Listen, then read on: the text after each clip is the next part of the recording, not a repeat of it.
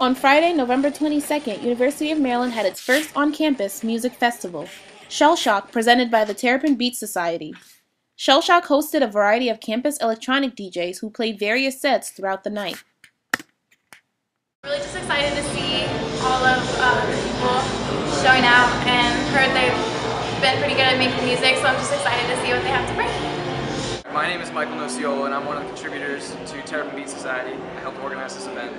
And the reason why we had this event is to promote our club, which is a club, an organization of people on campus who DJ and produce music.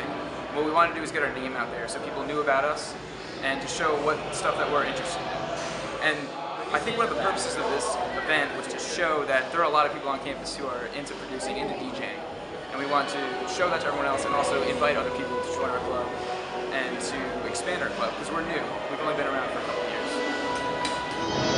So pretty much Shell Shock was an idea that we came up with at the beginning of the semester. We really wanted to get our name, Terrapin Beats Society, out and let people know, like fellow DJs and people that are enthusiastic about electronic music and more importantly making it, that there's a club and a group of kids that are about that. And the point of this festival was really to bring everyone involved in this community that we built together to be able to play the music that they love, as well as some of the music that they work so hard to put together.